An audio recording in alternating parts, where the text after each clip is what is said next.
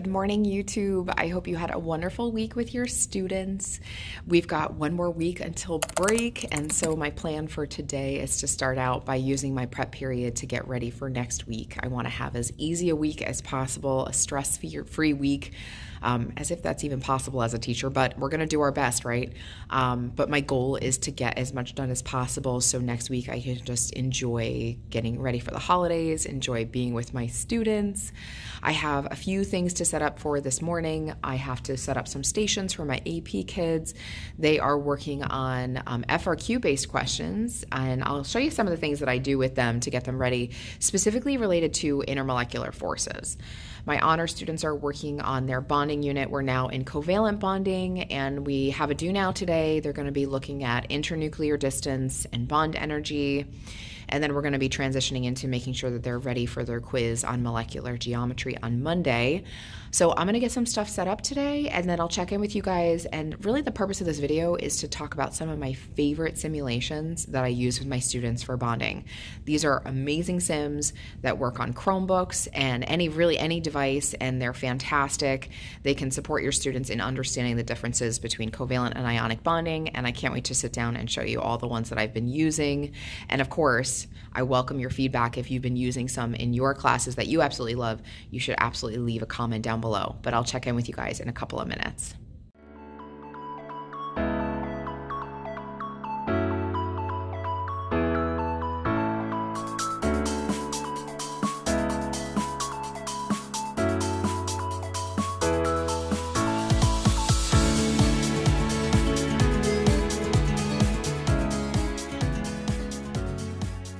Before I get a lot of questions about the stations that I'm setting up, I wanted to just show you what I'm doing with them today.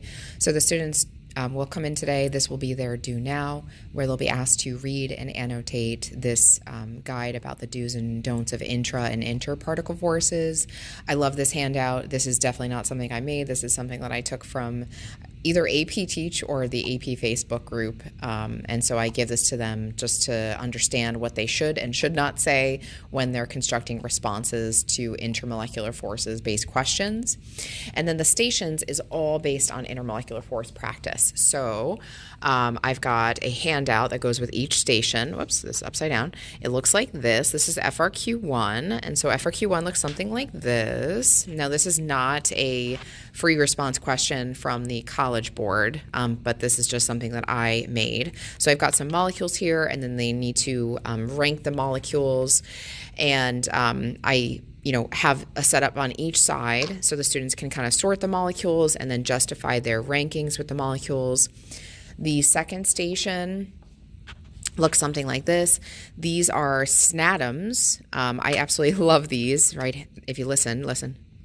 You can hear they snap, so that's why they're called SNATMs. I love them because it really shows that release of energy, which is nice when bonds form, right? It takes energy to separate. So I really like these models.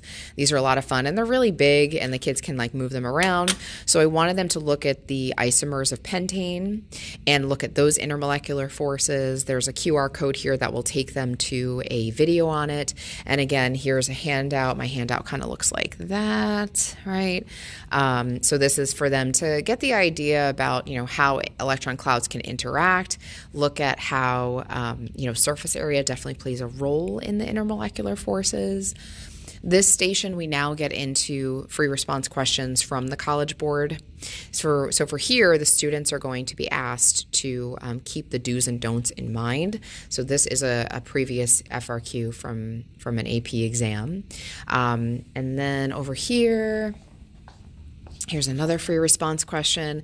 So the remaining stations are all about free response questions from the exam. So really what's going to happen today is I'm going to tell my students, I need you to at least do station number 1 or station number 2. I'll let you choose which one. And then I'm going to require them to do at least 2 to 3 FRQ-based questions from the exam. And so this is kind of how I set it up for my students so they can get access to the materials that they need. And they kind of work through it as they wish. And then at the end of class, I am going to show them the scoring guidelines for the FRQs from the College Board and see how they fared and just kind of say, this is something that you definitely want to keep in mind because this is often a challenging part of the exam, making sure that you include all the information that you need. Okay, check. Stations are set up. Now what I have to do is get ready for the lab next week. My AP students are doing the infamous blue glitter lab, or what I call the calming test tube. So I want to get some acetone, my blue glitter in some test tubes. I really like this lab because it shows students how intermolecular forces plays a role in different phenomena that we are examining. It's a great lab. It incorporates some modeling. So I'm really excited for that. I think that'll be a really nice way to end our week next week. So I'm going to get that set up, and then I want to make sure that I'm ready for my honors kids, and I'll probably check in with you guys, maybe not next period, but the period after. I'll have a little bit of time. So I'll check in with you guys, tell you how everything's going, and then we'll talk all things simulations. I just finished up with my period 2 class, and now I'm in my prep period, and since I'm pretty much ready to go for the rest of today, and I'm also ready to go for next week, I thought I would talk a little bit about some of the sims that I'm using to help my students understand the differences between ionic and covalent bonding. There are a ton of different sims, but I'm going to show you the ones that I use frequently because I find them to be the most helpful and provides a lot of information to the students so that they get it. I like to start out every unit with some sort of phenomena-based instructional strategy, whether that be phenomenaling, whether that be question formulation technique, whether that be a lab. I really like the ability to throw my students into some sort of activity that engages them, to have them think about how what we're learning about is going to help us understand that phenomenon, that activity, whatever we're doing. And so I chose to use a lab basically to talk about the properties of ionic and covalent substances, and then we took a deeper dive into conductivity. To start our unit on ionic bonding, I wanted my students to look at a sim. This sim is from SimBucket. What I like so much about this sim is it creates a really nice model of how ionic bonding is shown, and the students can kind of go through at their own pace and construct their own explanatory models to explain what's happening. I like how it shows the differences in size. I think it brings back some of those ideas with periodic trends. So all in all, this is how I choose to kick off my unit on ionic bonding so that my students are more clear on what an ionic bond is. I also really like how it relates the particle-like nature of matter to the macroscopic observations. So we can talk about, for example, the crystal structure and how the lattice structure forms and what a formula unit is. So I find that this simulation really brings a lot of concepts together for the students so they understand how this information fits with their pre-existing knowledge. That sim is a great sim for introducing ionic bonding. I would say it's perfect for introducing the idea of an ionic bond, reviewing ionic bonding. You could probably even use it in middle school. If there are any middle school teachers out there watching, that would be something that your students could definitely do with some scaffolding. The next sim that I want to introduce is what I use to help teach binary ionic formula writing and naming. And so for nomenclature, this is an amazing sim to help students understand that in order to get a neutral compound, you have to add just enough ions of each in order to make a net zero charge. So I really like this sim because, again, it walks through the definition of ionic bonding, but it also reviews the octet rule and the idea that atoms need to gain or lose enough electrons so that they are isoelectronic with a noble gas. And so this is a wonderful tutorial that has the students go through not only like what an ionic bond is, not only looking at the octet rule, but they can spend some time actually putting pieces together to build their crystal lattice. So this is a wonderful tutorial that helps students to be able to derive the naming and formula writing rules associated with binary ionic compounds. The way I chose to start my unit on covalent bonding was much of the same. I decided to use another tutorial, and what I really like about this is another one from SimBucket, is it shows students how covalent bonds form. It also talks about bond length and bond strength. So it has a little piece of like the energetics involved in covalent bond formation.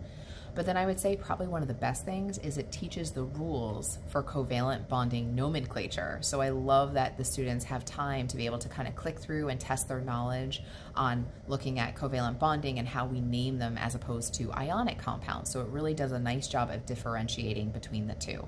The final simulation that I use with my students is for molecular geometry. This is also from SimBucket, and this is a molecular shapes tutorial. So it teaches all things VSEPR. And I love this so much because, again, students can click and drag, it's interactive, it shows how electron pairs repel each other. I love the analogies that it uses. It uses this thing called a ghost atom, so it kind of shows like why there's more repulsion. So this is incredibly effective in helping students understand why molecules take the shape that they do. The only thing about this one is it's a little bit limiting, because if you teach honors or AP, there's really nothing in there about, for example, expanded octets, but I think it's really good to set the baseline. So I will often use this in honors, like as like a beginning type of thing, just like introduction to Vesper. And then for CP, this is really the only shapes that we cover here. So you won't see anything about expanded octets, but I still think that this provides the necessary foundation for students to understand what's happening. And then what's really cool about this is that the students can actually practice what they learn. So there's a little quiz at the end that the students can take to see that if in fact they understood the concepts that they learned in the simulation. You may ask the question, how do I hold my students accountable for the information that they're learning in a simulation? So the answer is I create a bunch of question sheets. It could be a question sheet, it could also be like a doodle notes guide, but you can see in front of you, this is my ionic bonding tutorial question sheet. So I just wrote questions based on what I wanted to tease out from the simulation. I provide a space for students to draw an explanatory model, review a little bit about some of the trends that we're seeing in ionic radius, and then I move into modeling. So these questions I created just to help my students understand what's happening in terms of electron configurations, and then how do we model this as chemists. The other thing that I like to do, especially if like you don't really have the time to make questions necessarily, is you can do a doodle notes guide type of thing. So this was the molecular shapes tutorial. So this is something that, again, the students moved through, but I just created this kind of blank space for the students to construct some notes, write down their molecules, and again, my goal is for them to tease out the important things that I wanted them to understand from this activity. So that is it for the sims that I use in my bonding units. Again, these SimBucket sims I use over and over again. I keep coming back to them. Of course, I look at other ones, and I think the PhET sims are wonderful, but SimBucket has been just such a staple in my unit menus, and I think they really help students to visualize and see what's happening. It really makes the chemistry accessible to all learners. So if you haven't tried SimBucket and you want to check it out, I will leave a link down below. They have a ton of other different sims that you can use as well. If you know of any sims that you use that you absolutely love for bonding or anything, I'd love to know about it. Leave a comment down below. As always, I hope you have a wonderful rest of your weekend, and I'll be sure to check in with you guys very soon.